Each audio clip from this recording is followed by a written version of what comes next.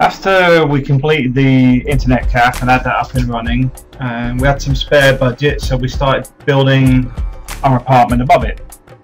As you can see, the concrete form that we already had made us a good base to take the walls up, plus we already had the steel and cement posts, so carrying up our roof load was no problem either.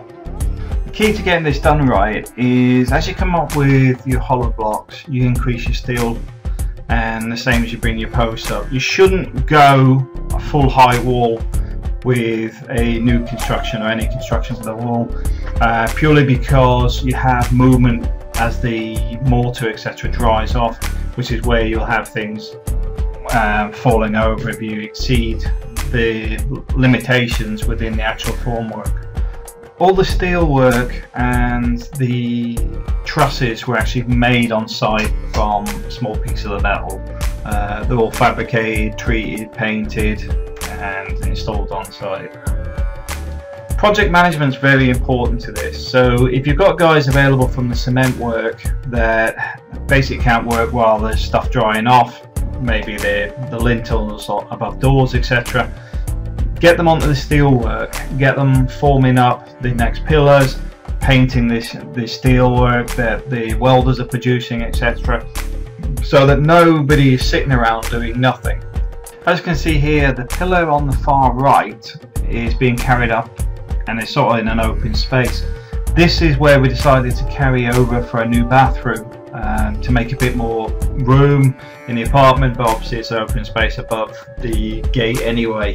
But what we've done is basically carried some steel across, joined it up with the steel post coming up, and then put a piece of plywood down, formed a concrete base on there, and then we ripped the plywood out once it all dried below it.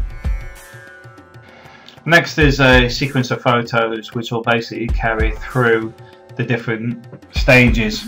I can't really say much on this because what you've got is we built the frame which basically sets our gaps, so like we know where our corners are, we set out the gaps so it's all square, and now the guys are basically just filling in everything with the bits and pieces, the extra pieces of steel, the extra hollow blocks etc, building everything up in stages. Like I said, you can't build hollow blocks straight up into one wall. It's not good for the hollow block, it's not good for the risk of it falling over either. So you're better off just doing it in stages, doing it right, swapping the guys round. If they did it on the right hand side yesterday, do it on the left hand side today. This is a local method of plastering. It's basically using a thin layer of cement on the walls. It's labour intensive, it's prone to cracking. Strongly advise using boards instead, which are readily available. A lot of the stuff I had was that people just weren't aware of how to do it or where to get the materials from. So this was our first major build, and a lot of people say, no, we don't have any of this. What they mean is they don't know how to use it, which is why we end up with some old technologies.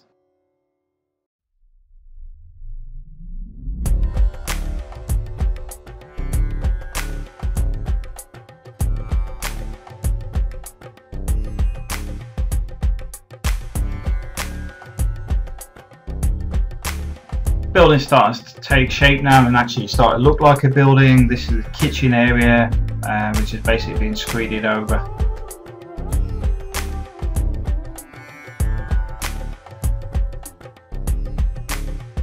We're now adding the metal guttering and also some metal cabling for holding the insulation.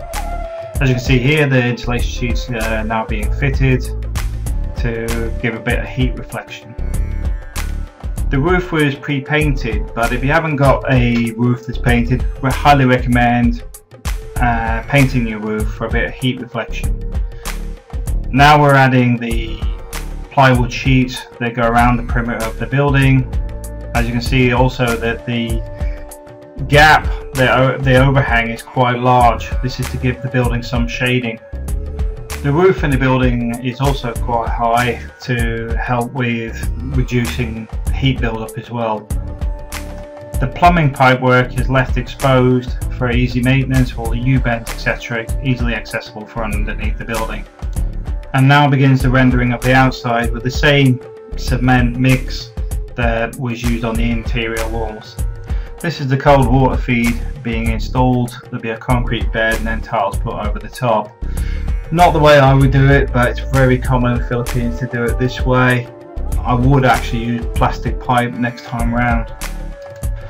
As you can see, the electrical circuits going in, and they're on separate circuits, for one for light, one for aircon, one for kitchen electrics, and one for sockets. This is the plywood ceiling going in. The future builds we use gypsum, and with that it's much faster with plastering, sealing, painting than messing around with plywood. Brand new mahogany front door going in, and we're just waiting for the window guys to arrive. We installed a traditional concrete kitchen, which is basically formed over rebar, and I've got another video on that I'll add later. Bit of a warning for others: if the guy that's going to do your openings for your windows isn't the guy that's going to fit the windows, there's a good chance you ain't going to form them properly. I spent ages redoing all the cement and concrete for the windows because I had to knock them out, fill it, level it, etc. because they were so badly made. The throne room was complete with no issues and fully functional. Tiling, on the other hand, is another thing, because I spent a bit of time showing the guys how to do it with adhesive, tiling adhesive, etc. and then they went back to the traditional cement bed, which wastes a lot of material but also is labour intensive. Pretty much finished. It was basically a case of getting it all furnished, and the paint in the bathroom I was painting overnight, ready for Ken to arrive in from Japan, who was our first tenant.